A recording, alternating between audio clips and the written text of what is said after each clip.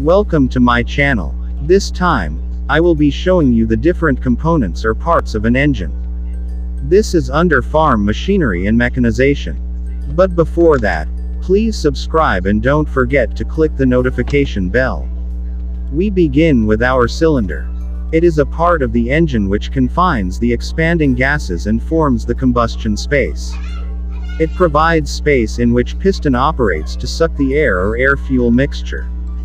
Usually made of high-grade cast iron. Next, our cylinder block. It is the solid casting body which includes the cylinder and water jackets cooling fins in the air-cooled engines. Next, our cylinder head. It is a detachable portion of an engine which covers the cylinder and includes the combustion chamber, spark plugs or injector and valves. Next, our cylinder liner or sleeve.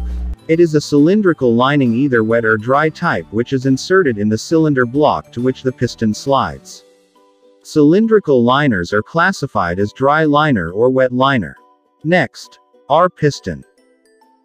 It is a cylindrical part closed at one end. It is connected to the connecting rod by a piston pin.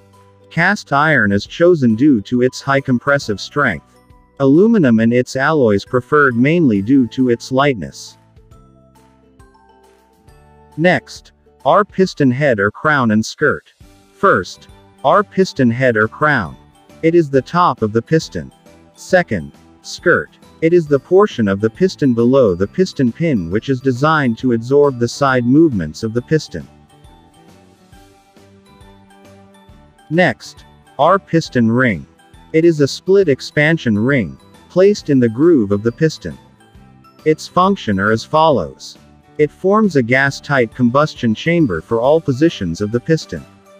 It reduces contact area between cylinder wall and piston wall.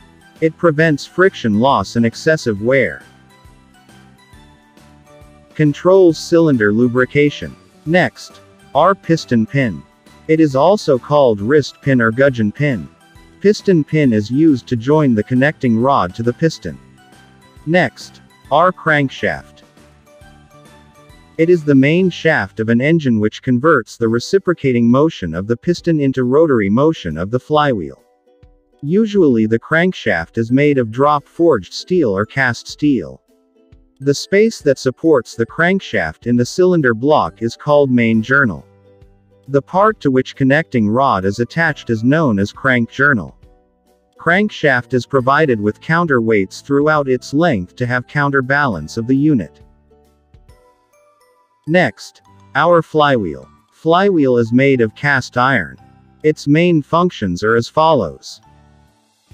It stores energy during power stroke and returns back the energy during the idle.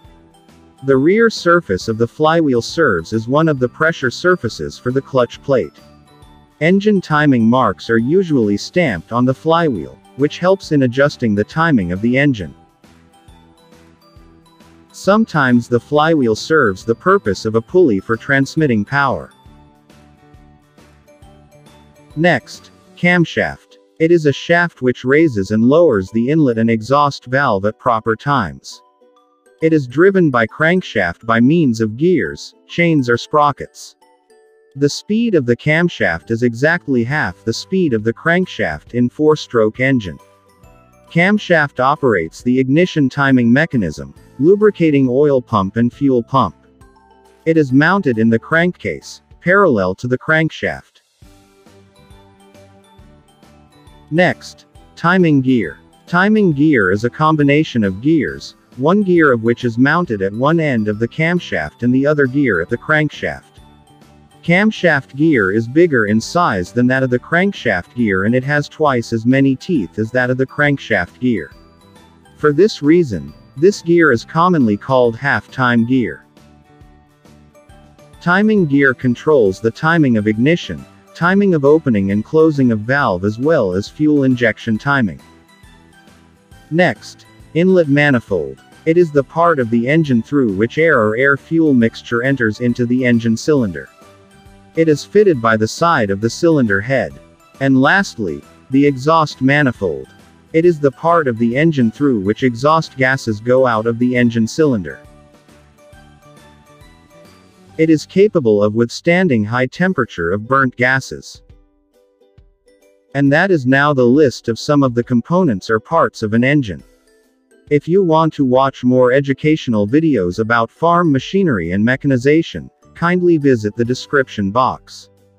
Don't forget to subscribe and click the notification bell before you exit.